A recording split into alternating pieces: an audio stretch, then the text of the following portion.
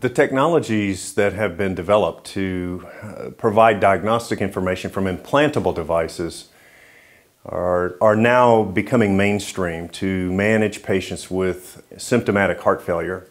And the question, does monitoring pulmonary artery pressures lead to reduced heart failure hospitalizations?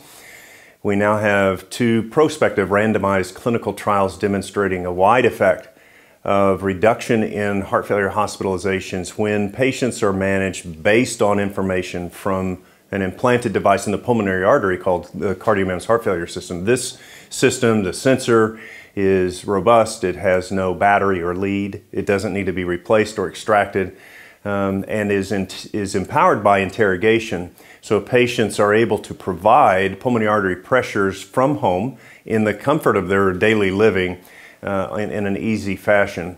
That information then is placed on a secured website for physicians and nurses to care for the patient based on their pulmonary artery pressures, which reflect the underlying pathophysiology. And we've discovered now in study of well over 8,000 patients in clinical trials that this approach is superior to the tools that we have to manage patients, especially when focusing on trying to keep them out of the hospital, keep them stable and well, and improve the quality of life.